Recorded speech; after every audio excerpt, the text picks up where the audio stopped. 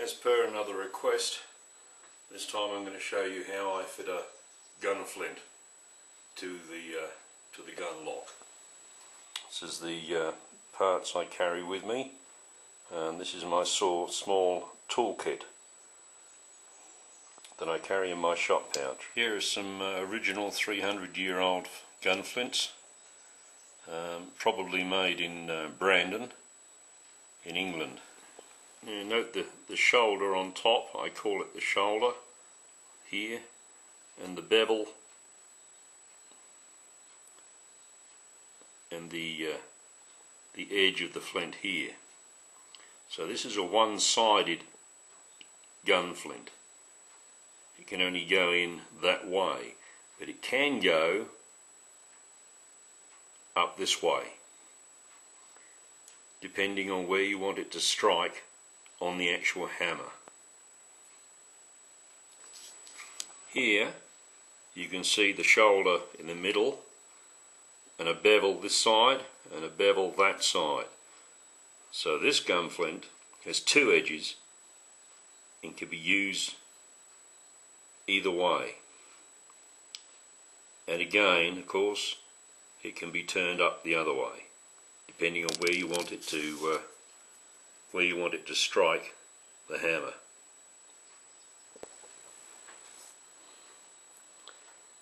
This is the hammer, what some people these days call a frizzen, and this is the hammer face.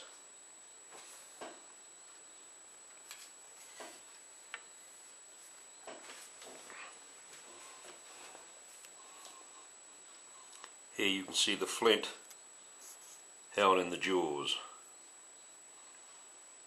of the cock. And if you see here, the bevel on this one is actually on the bottom, and the shoulder on the bottom. So the flat part of the flint is upward. Okay, at present the cock is forward and the pan is open. So to change the flint, I pull it back to half cock.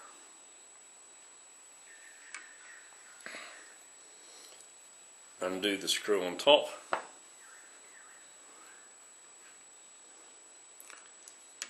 And take out the flint. Now this one is being held in leather. You can use sheet lead. It's a personal choice and which works best for your gun. I prefer leather. I've tried both and I still preferred leather. This one again, if you can see here, we have the shoulder and we have two edges, two cutting edges. This edge has been used, this edge hasn't.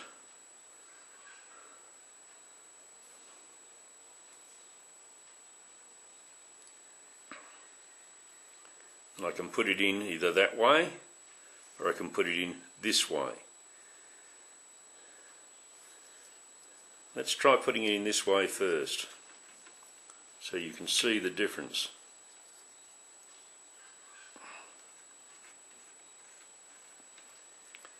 We'll just do it up lightly. Close the hammer down, bring it forward. That's where the flint's striking, okay, which is about a little over halfway up, okay, but I want a little bit more than that. I'd like it a little bit higher for this gun because it seems to spark better. So pull it back to halfway again, put that forward, put the hammer forward to give myself a bit of room, take the flint out, we'll turn it over.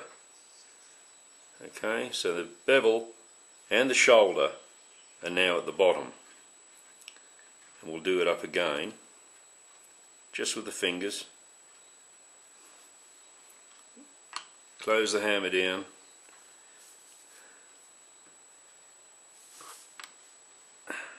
pull the trigger and release it, but hold it Now as it strikes, as it meets the hammer here, it straightens the flint out, okay, so that the edge is touching all the way along from one side of this flint to the other, is touching on the face of this hammer, and it's now, as you can see, slightly higher, striking slightly higher on the hammer face than before.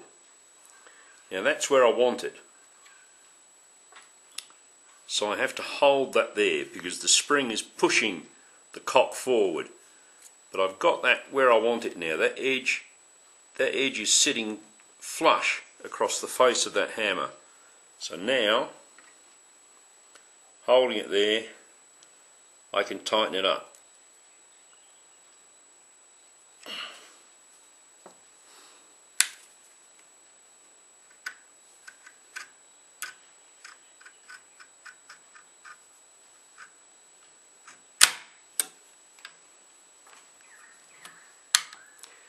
Now with it set like that, in that position, it will strike just right. It'll strike where I want it to strike on the hammer face, and all of the flint is in contact with the hammer face. And that's how you fit a gun flint.